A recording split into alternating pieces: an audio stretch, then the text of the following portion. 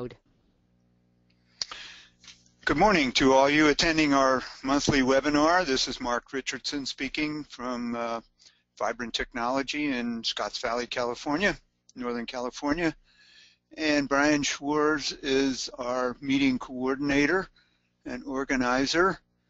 We're going to look at the use of macro programs and hotkeys in MEscope this morning.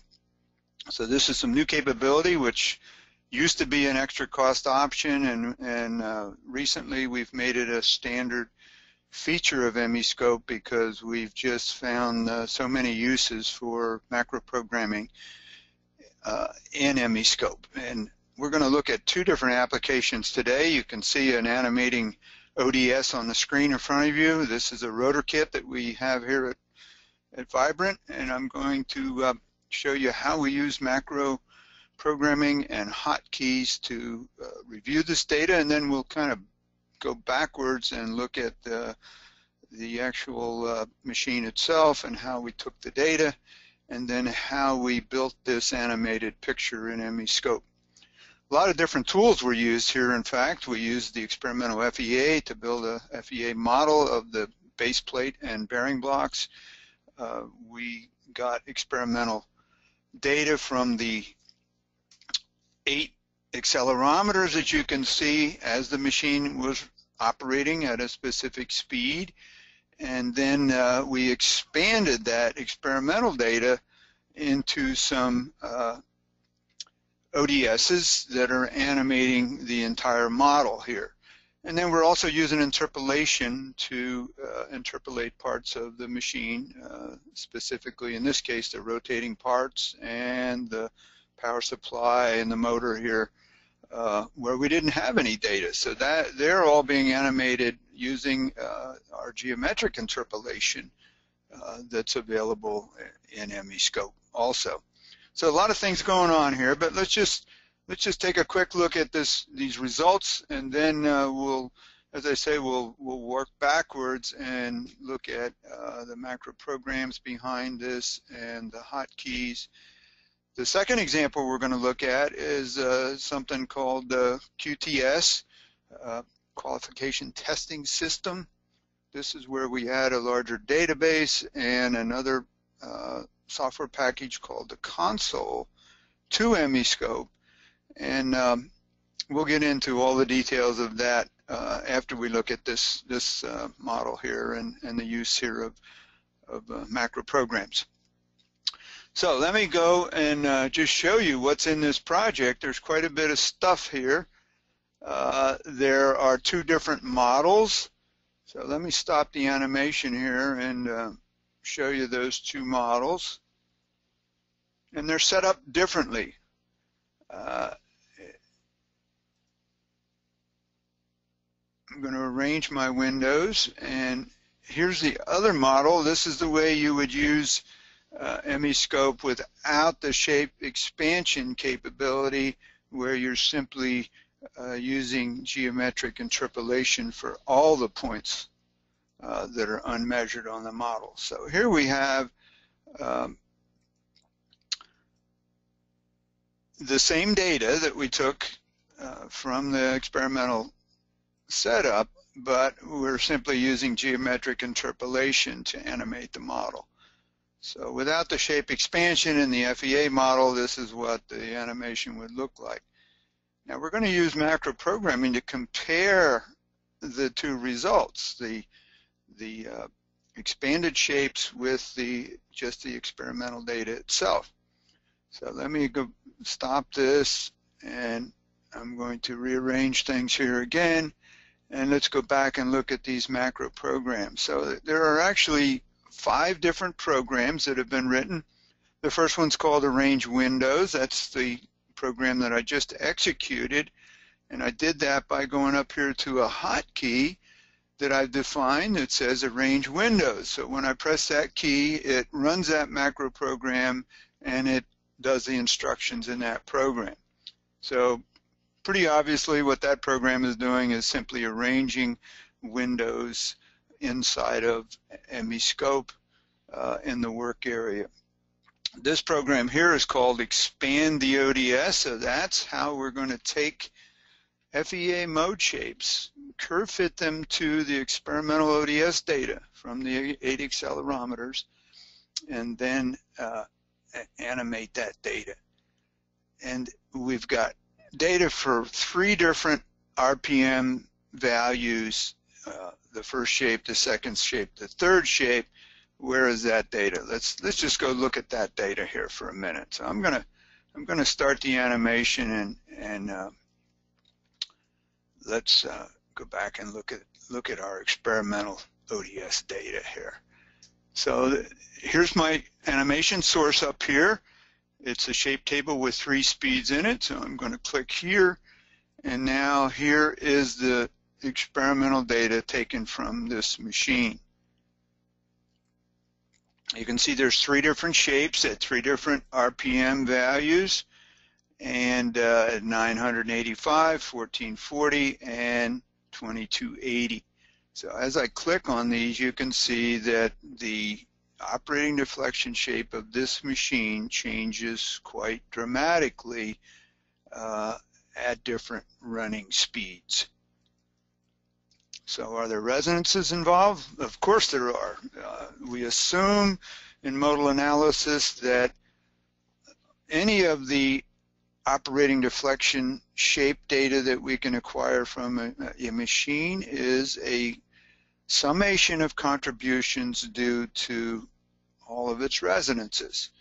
And there could also be forced response in there, simply in this case sinusoidal motion of a little bit of unbalance or misalignment that's causing the machine to follow the forcing function. So there's a little bit of that, but you can see that there's some flexure here too. So there are modes involved in this machine that are being excited, as well as simply some forced motion. Now we had 22 degrees of freedom or 24 measurements, remember, in our shape table and also with our traces. These are numbered 1 through 24, and here's our degrees of freedom, and this is ODS data, and it's in units of inches per second. So we've actually integrated our accelerometer data into velocity data. So that's the results of the experiment. Let's go back for a minute and just take a look at the test setup. And I'm going to go in here and click on one of these. I've got some added files. So here are some JPEGs, and also, well, let me just start with this one and open it up.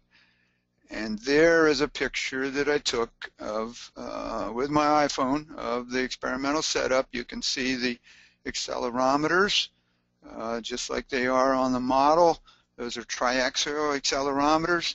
So we had 8 triaxial accelerometers, 3 degrees of freedom each, for a total of 24 degrees of freedom. You can see there's 1 on each bearing block. There's 3 down that side of the plate, and then there's 3 on the back side of the plate also. Here is a laser tachometer. This one works just like an accelerometer. You plug it into one of the BNC ports in the analyzer, and it's powered by the analyzer. And so on that channel, we acquire the RPM of the machine. There's a piece of reflective tape on this rotor, so that as the machine rotates, or the rotor rotates, the tachometer picks up the reflection from the tape. So there's a different view, the backside with the motor. The other nice thing about this rotor kit, it's made by a company called VTech in Atlanta, Georgia. It's light, it's easy to transport and so forth, and we can do various experiments with it. So you can see right here there's a variable speed knob, so I can change the speed of rotation, and that's how we were able to get those 3 different ODSs at the different speeds of the machine. Now here's a picture of we call this a Mechanicon box, but we're going to go into that later and show you the different options. This is MEscope running in a solid-state computer inside of this Pelican suitcase box, and there's an analyzer in there. In this case, there's a 24-channel analyzer also in the box with MEscope and the computer.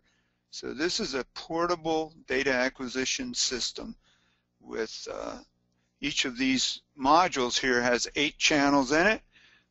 You can see there's 4 on the top and then there's 4 on the bottom. And I simply plug everything into this box with BNC connectors, and I'm ready to go to take operating data on a machine like this. So this is how we did the experiment here at Vibrant, and how it would be done in the field.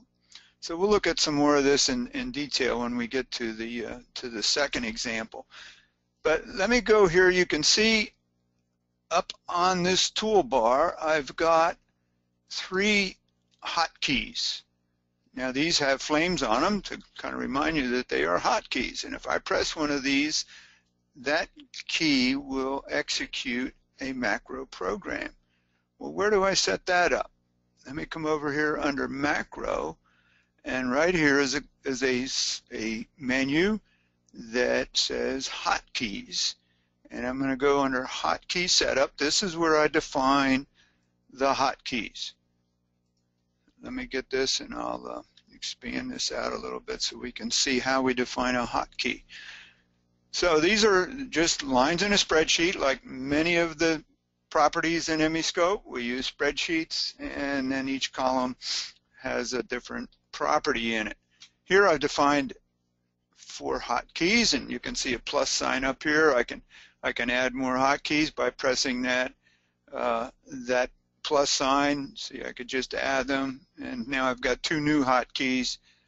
Let me delete them back out again because I don't want them to be in this definition.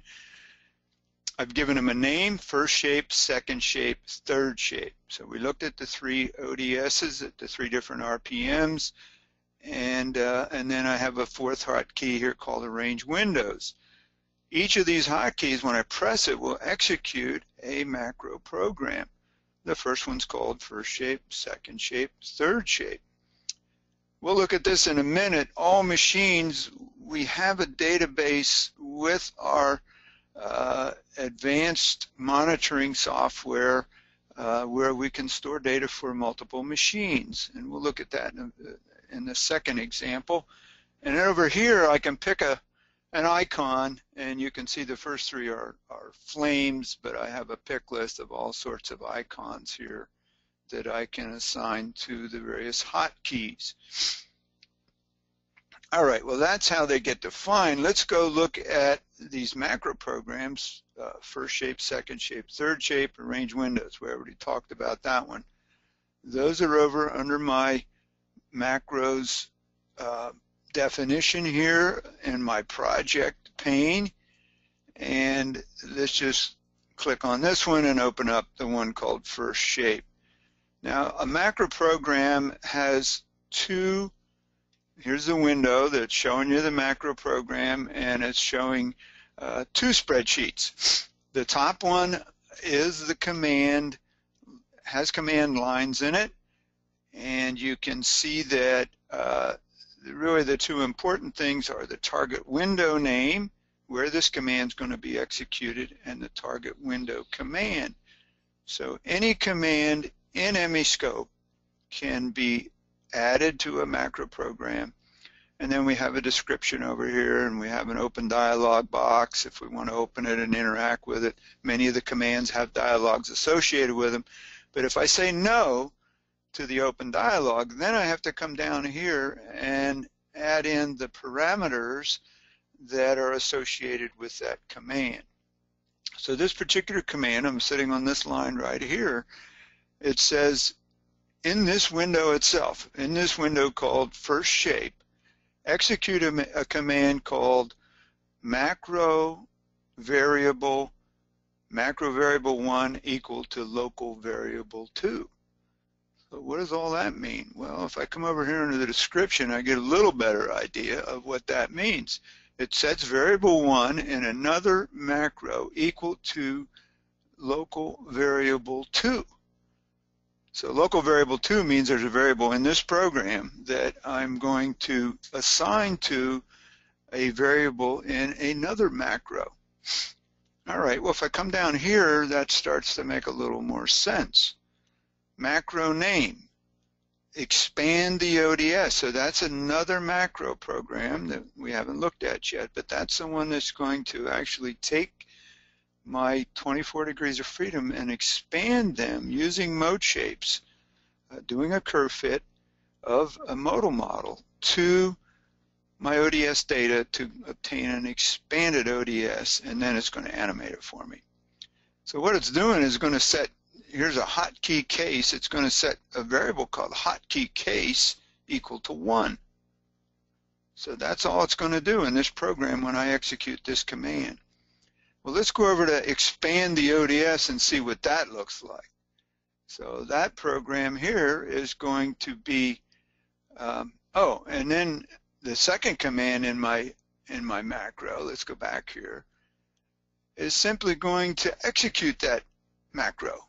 So it's going to say, go over to the window called expand the ODS and run the macro one time. So executes all enabled macro steps once in that program, and there's no parameters associated with this. So when I hit the hotkey number 1, it's going to set a variable in this other program called hotkey case, and then it's going to execute the program. So let's go over and look at that program and see what it's doing.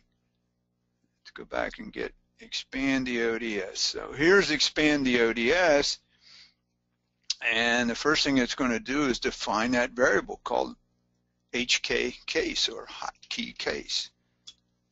It's expanding that. Let me expand this a little bit so we can read it better. Then it's going to go to my shape table that we were animating out of called free speeds, and it's going to select the shape using the HK case variable. So the shape number is going to select as number 1 if I press the hotkey for shape number 1. Select shape, select none. Now it's operating in another shape table called first 10 SDM modes. We'll take a look at that in a minute, and those are the FEA mode shapes that we obtained for the base plate and the bearing blocks of the rotor machine, of the VTEC rotor. I'll take you back and we'll look at how that was done. We actually used SDM to create that modal model with shapes in it. And then this next step here is that we're going to do a shape expansion. That's a standard command, and we're going to do it in the 3-speed shape table. We're going to expand the 24 degrees of freedom to many more degrees of freedom, however many there are in our mode shapes, to create an expanded shape. So down here it says replace the source shape table is the first 10 SDM modes, and we're executing this in the 3 speeds, and we're going to replace the modes in the destination table, and that shape table is called expanded ODS. So the next step then, we're going to select the first, again, this is just a repeat of this command here, not really necessary, but it's in there. It's going to, again, select the HK case. If it's the first shape, that's equal to a 1. Then it's going to position all the, it says window position. Let's see what that's doing here. Okay, it's positioning a window. This is executing out of my MEscope window. So it's executing a command called macro window position. And here's some percentages. And the file name that it's going to position is a structure window called expanded shape model. So it's going to position that window, and then it's going to execute in the expanded shape model window, the STR expanded shape model, a comparison shape. And what it's going to compare is the expanded ODS with the 3 speeds ODS, and the comparison structure is the VTech MBAT3. So that's the structure window that we already animated shapes in. Here, let me put this down. We'll put this one down, and this is the VTech MBAT3 that we were animating shapes from before. So if I start the animation here, so that is our experimental data with geometric interpolation. Okay, so we went through what these hotkeys are going to do. Let's just press one and see what happens. I'm going to press the first shape hotkey. And bingo, there it is, a comparison display. On the right is the geometric interpolation. On the left is the expanded shape using the experimental data from the 3 speeds over here. You can see our 2 animation sources are also set up. Here's the expanded shape at 985 RPM. Down here we've got 985 selected in the 3 speeds. Now remember, 3 speeds only has 24 degrees of freedom in it. Let's look at the expanded ODS here, and I'm going to draw down here to see how many degrees of freedom. Almost 2,000 degrees of freedom. 1938. Well, I clicked on the wrong button here.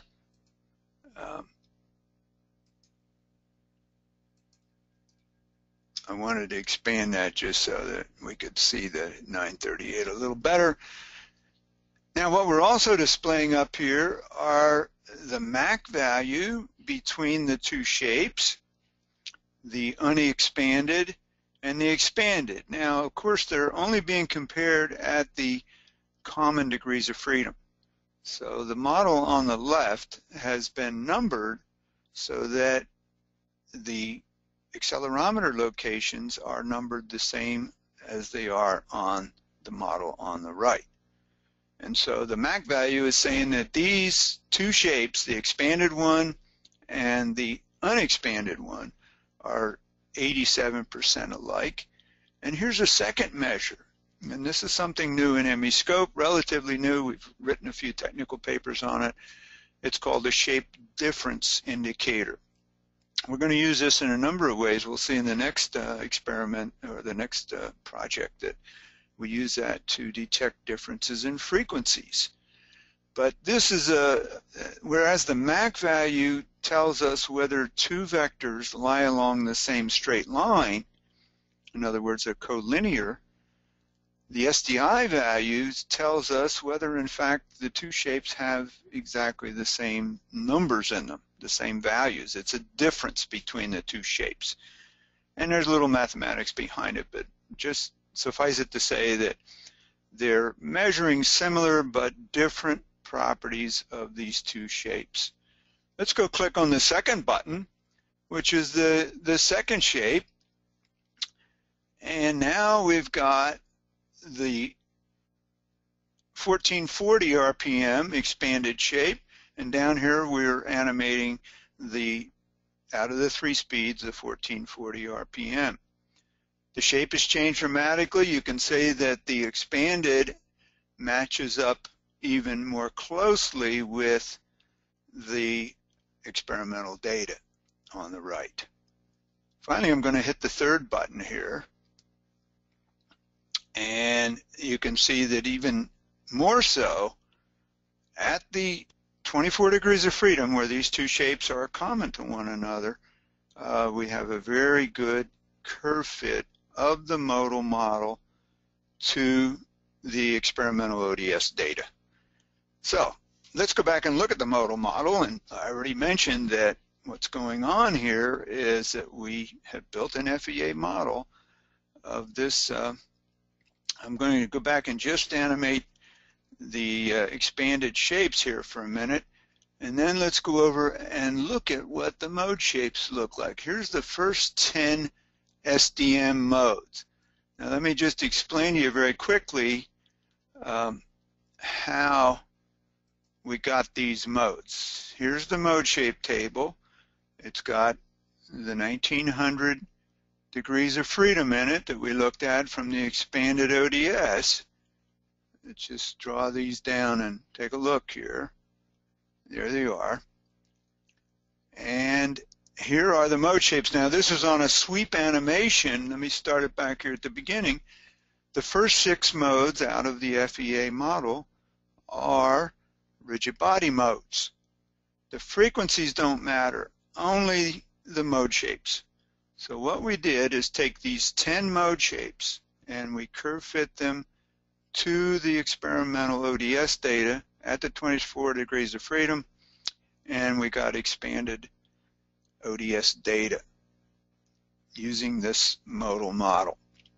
So again, the only important thing are the shapes themselves. You can see the last 4 modes of this structure are rigid or flexible modes.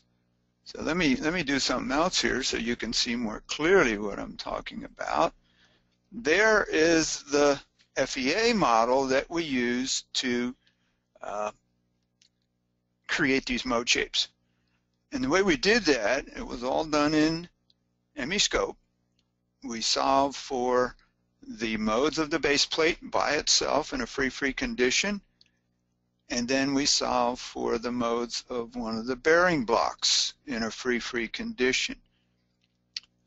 Using solid elements and the experimental FEA capability in MEscope, where we simply take the geometry right from the experimental model. That's what we mean by experimental FEA. We take the experimental model, add elements to it, solve for the analytical modes.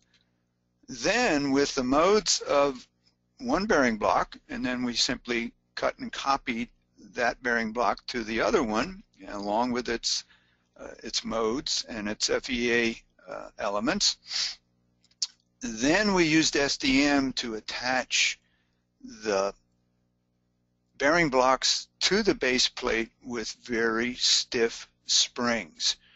So each bearing block was attached to the base plate with 36 stiff springs. Really just 6 springs that were stiff in the X, the Y, and the Z direction. I'm not going to go into all that today, but suffice it to say that these mode shapes came from very simple FEA models for the base plate and bearing block, and then using SDM to attach them together. Now the reason SDM was so useful is that you can see here that the points on the bearing blocks do not match up with the points on the base plate. If I let me just turn off some things here and turn on points.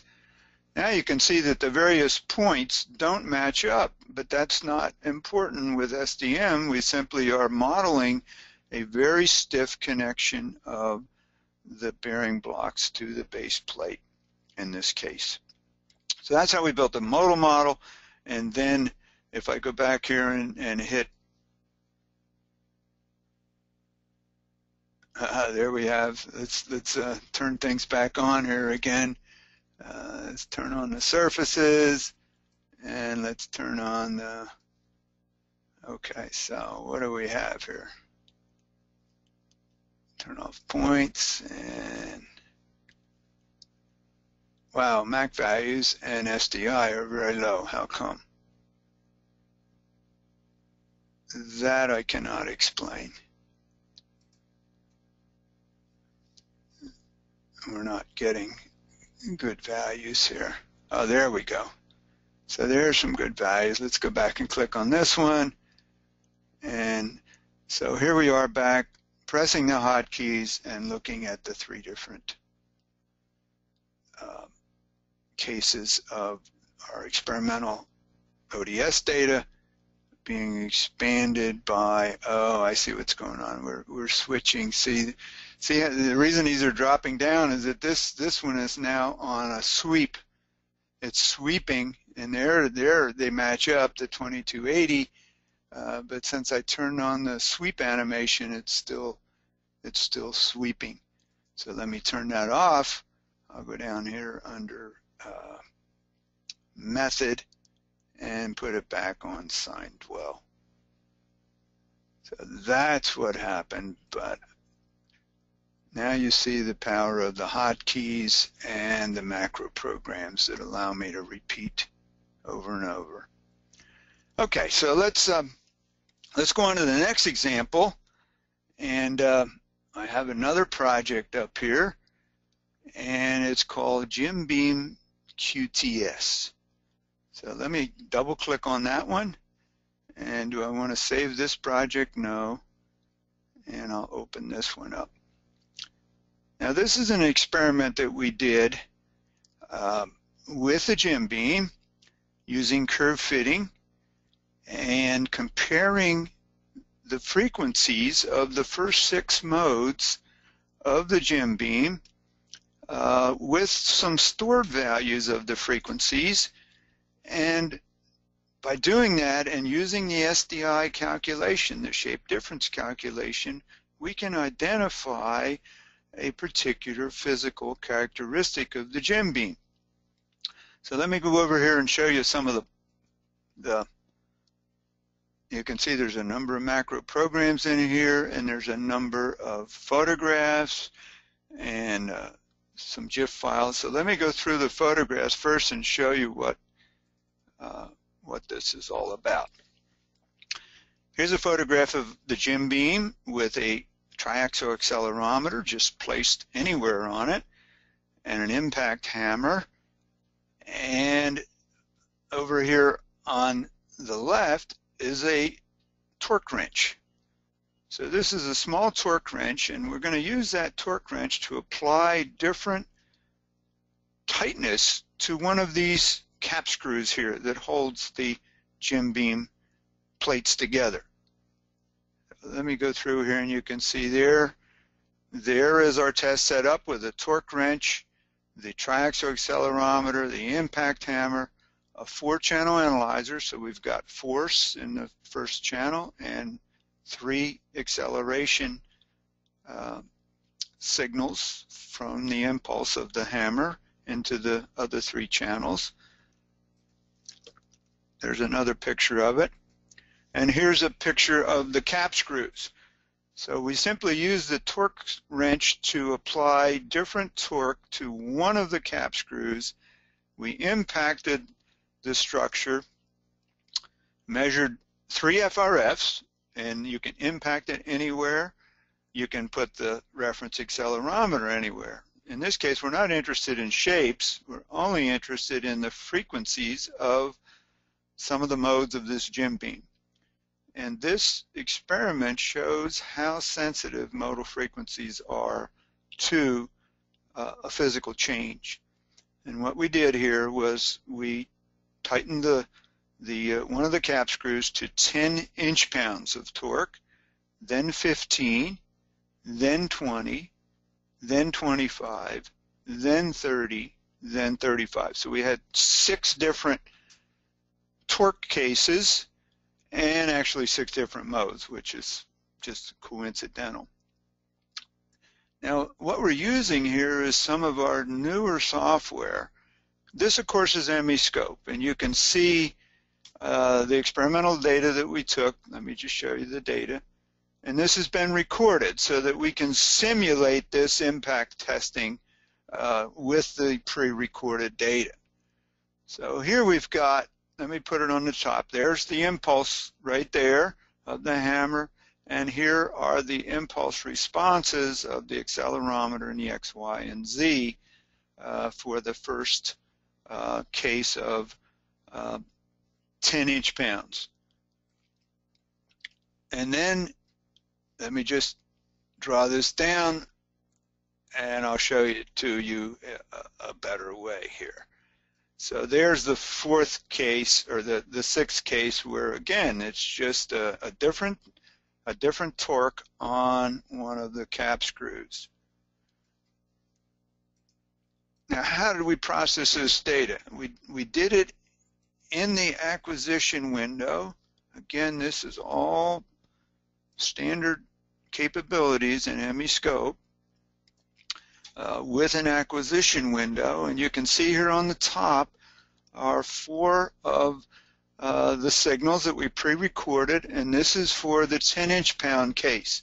If you look over here, this is a measurement set 1 of 6. So this acquisition window has been set up with 6 measurement sets. And in this case, we simply turned on the first 4 channels of acquisition. Here's the data here. Here's the FRF that we computed. Actually, there's 3 of them, 3 FRFs from this data. So no averaging here, simply a calculation of an FRF. Here's some of the sampling and so forth. Pretty much standard stuff. And 1 average. So nice clean data, hit it with a hammer 1 time, acquire the data with the analyzer, and compute an FRF. And then we're going to go ahead and save those FRFs, curve fit them, and we're going to do all this under program control. Let me show you what will happen when I go to the next case here. It's going to change to the next measurement set. So you can see here's the 15 inch-pound measurement set. I'm going to use measurements 5 through 8 out of the data block in this case. And those match up with these channel numbers.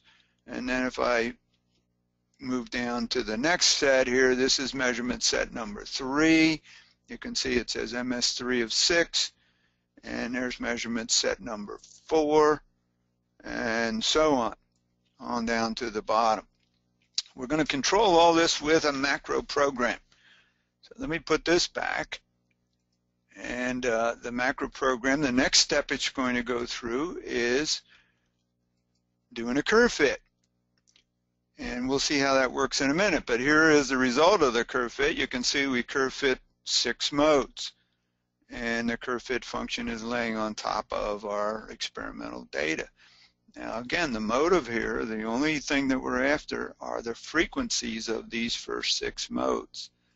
Then we're going to take this data into our what used to be called Mechanicom. Now we've changed it to a set of options for MEscope that adds a larger database where I can archive this type of data, and then I can compare the results that I get from a modal test in this case with data that's already stored in the database and identify the actual torque that was applied.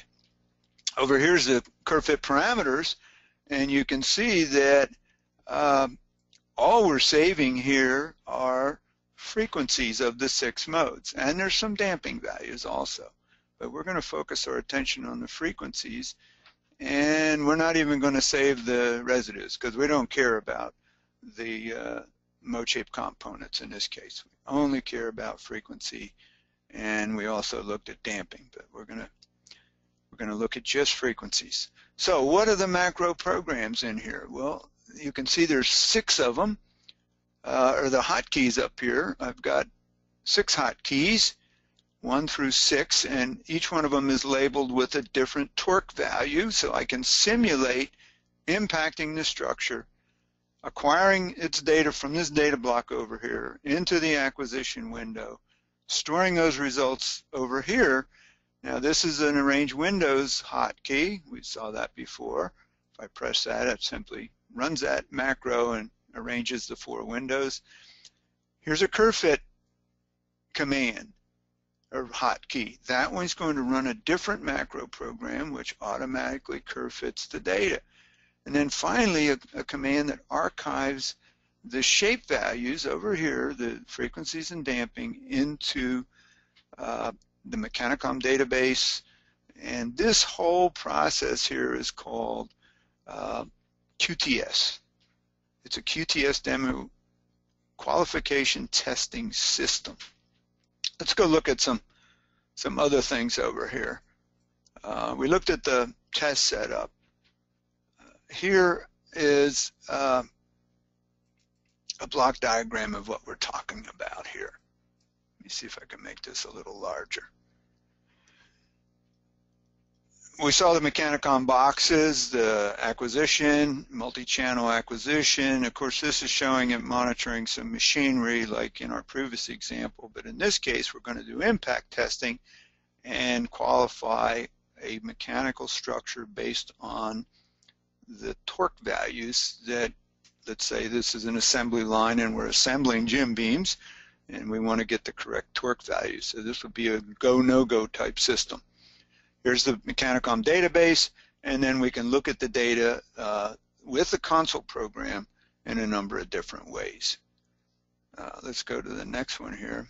Okay, this is showing what the type of data we're going to get in console. We got a 3D model of the machine, trend plots of its data, data blocks of time or frequency traces, just like MEscope. The trend plots come from shape tables, so these are really just an extension of the MEscope data files into a larger database. And then we have something called an event log, and I'm going to show you how we can create events. And in this case, the event is identification of a set of modal frequencies corresponding to a torque value. Here's another layout of the software. Again, this is all just software that we're talking about here. The hardware box is pretty simple. We simply buy equipment and assemble it into the box. We don't make hardware. All of this software can work in your own computers with your own acquisition. And then here's the database, and then different people can look at the data over a network. This is all network-based. For instance, this Mechanicom database can be put in the cloud, and we have customers now that are using phone modems to collect the data at a remote site, put it into the cloud database, and then anybody on the internet can access data with a console program. Now it's all security protected and so forth, so strangers can't get into your database. So that's a layout of our newer system.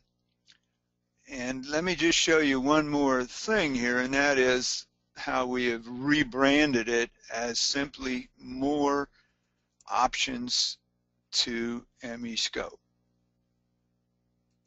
Let me see if I can get this open here.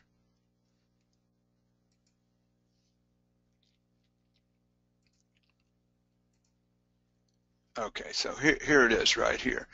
This is our price list, and what we're looking at, or what we're going to look at here in a minute, is what we call MEscope QTS, Qualification Testing Series. Now these packages are just like our MEscope VES packages. They're some new MEC option software plus MEscope, in this case a VT620. Let me see if I can make this a little larger. And here's a machine and structure qualification testing, and then machine structure and acoustic. These are packages. Remember that our packages are simply a visual ODS system, the base MEscope system, plus different options.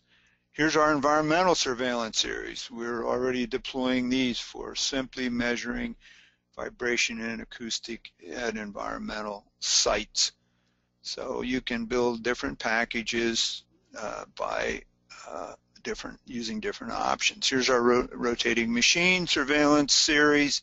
Again, it's a visual ODS plus some acquisition option plus a console software and database option. So these options are very similar here, the monitoring and testing options. They simply use different terminology. So we're going to use the qualification testing capability, and we're also going to use something called fault correlation or FACS. So I'll show you that to you in a minute, where we actually use the SDI calculation on the frequencies to identify a torque value. So this is our standard price list, and up here is all the MEscope VES packages and options. Those are pretty much the same. So we've got really 3 new package series, and including, in addition to the visual engineering series, we now have the MSS, the ESS, and the QTS.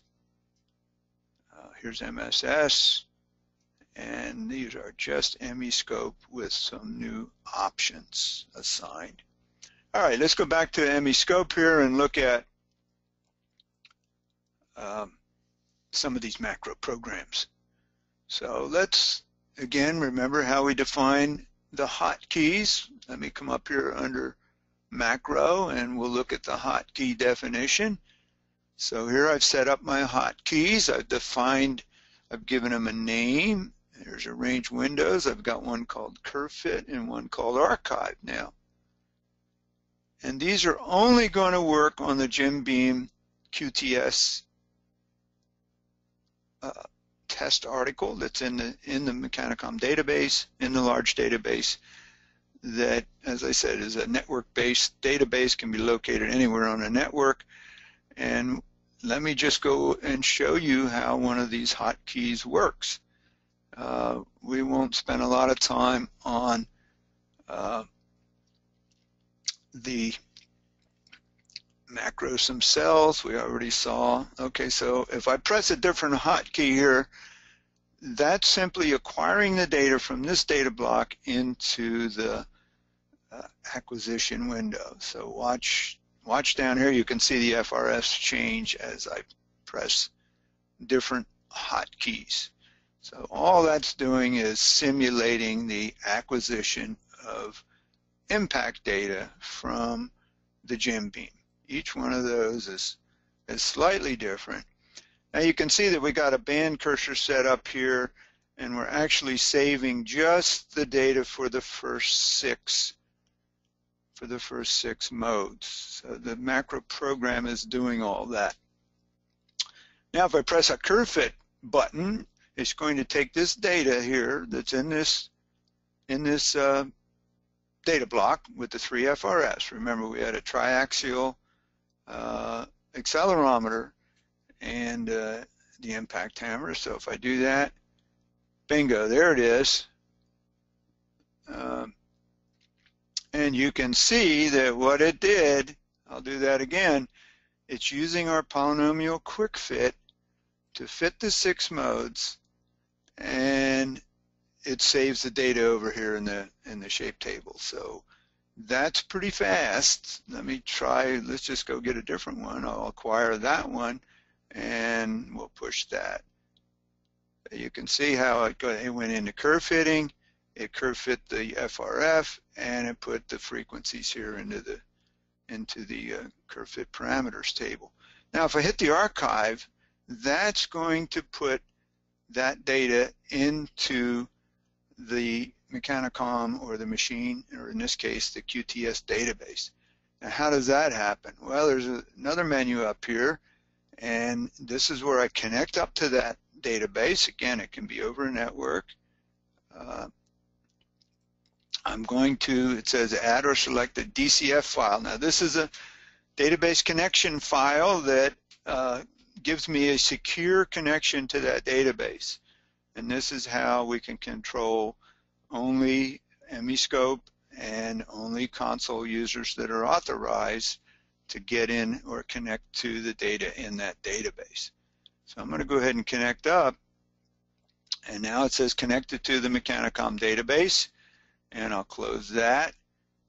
And now what it's done is opening up the machine definition, or in this case the test article, and it's saying that the test article is a Jim Beam, and I have a 3D model of it, a structure model. I've got what's called a monitored shape table. Now that's where the curve fit parameters are going to go. And then I can also animate shapes in the console, but in this case I have none. And I've also got my frequency traces. I can have time traces. I can have octave traces if I've got acoustic data. So this defines in the database this particular test article, and it's already in there. So let's go look at what's in the database with the console, because I can actually press these hotkeys from the console and remotely control MEscope from the console software. So I'm going to put this down, bring up the console software. Well, it says it wants to install. Cancel. No. Here it is up here. Wrong button, I guess. Okay, so here's console coming up. And it's connecting to the database.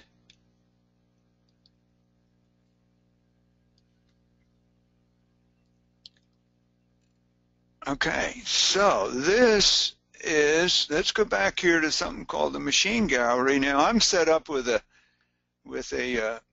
machine, an MSS console here, machine surveillance console, because I've got three different examples here. Here is an example of a ESS monitoring application where we simply have a map of a, let me open this up and show you. Here's a map of a test site, happens to be in Toronto, Canada, with 4 accelerometers. So that's how we do environmental monitoring, and we can set up warning levels and so forth for that test site. That's our environmental testing.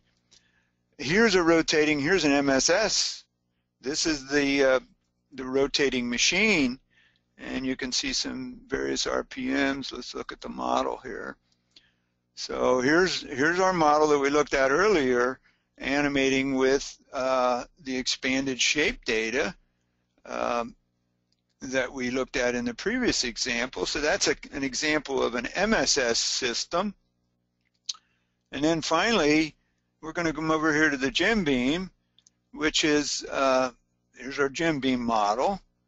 And again, we're going to look at different cases where we tighten one of these cap screws and impacted it with a hammer. And this is an example of qualification testing, or QTS. So we got all three examples here in this database on my computer. So let me go back to I'm going to close this one. We'll just close it here for a minute so we're not looking at the wrong thing. I'm going to close this tab. Okay, so we'll go back to Jim Beam. Now what do we have here? We've got a trend plot, actually a couple of them. Here are the 6 cases of frequencies, and this is a trend plot. Now I've got it in a bar chart format, so you can see the 6 frequencies of these different cases. Up here are the hotkeys, and see, these are the same hotkeys that we had in MEscope, so they're connected through the database to MEscope. And if I press one of these hotkeys, I will cause MEscope to acquire the data for this particular case, and then I'll curve fit the data, and then I'll archive it, and it will show up here in the console. What I want to show you, though, is the use of what we call facts. And this has been set up so that each time an event occurs, Now, an event is what I've already defined in here. See, I've defined these events as operator events, and there's one for 10, 15, 20, 25, 30, 35 foot-pounds. So these events and the snapshot data for each of those events has been saved in a database, and FACS will now apply the SDI calculation or the shape difference calculation to the current data coming in and compare it with the events that I've defined in the event log. So the events are defined over here. We can edit. Let me just show you display bar, edit. Here's where I've defined a FACS calculation, if you will. I've said take all the frequencies, all 6 frequencies that are being logged into the database, and compare those with frequencies that are already stored in the database, and correlate those using the SDI calculation. So let me just show you here. There's some more setup here, but I'm going to click on one of these buttons. Let's click on the 10 inch-pounds. You can see the program, it must be running because it's not allowing me to do anything here.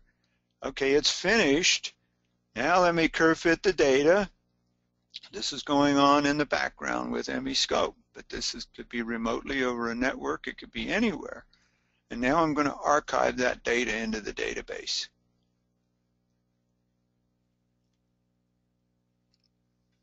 See, it showed up here. FACS identified it as the 10 inch-pounds case.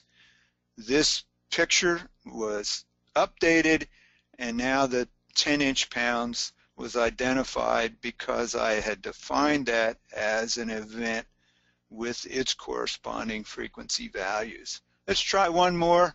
Let's try 25 inch-pounds. So we're going to grab that case, acquire that data. Let's curve fit it.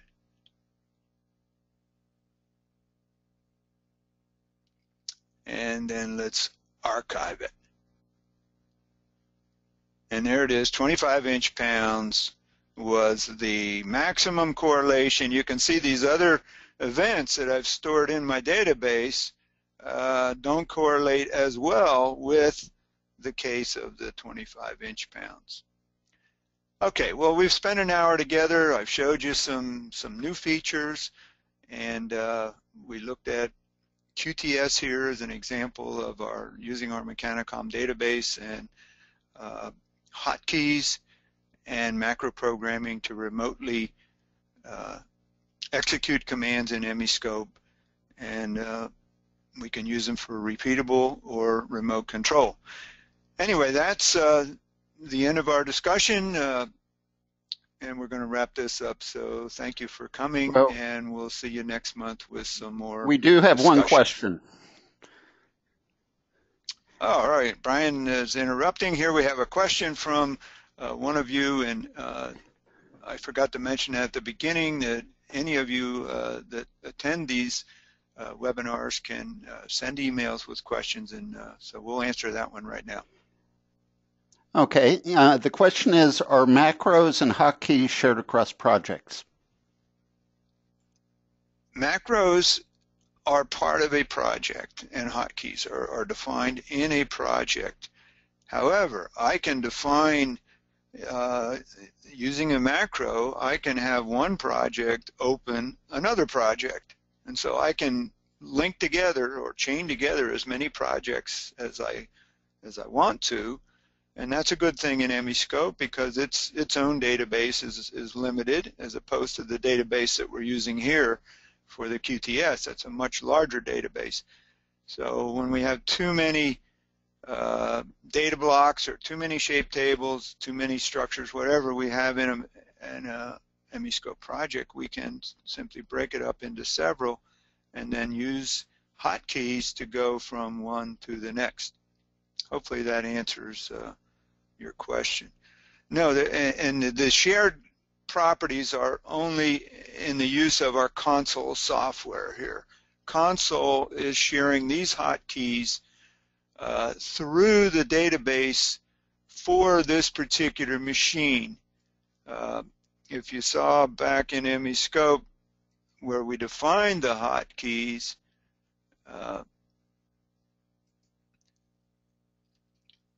right here, machine name, if I put in, I can put in all machines, and then those hotkeys will be shared by all machines in the database. But the Mechanicom database is a machine-based, or in this case, a test article.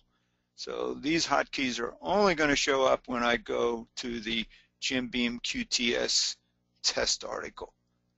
And of course, when it says none, that means that the Arrange Windows hotkey will only work if I press Arrange Windows. That only works in the project that it's defined in. Okay, I think we'll wrap it up there, and see you next month if we have something of interest to share with you.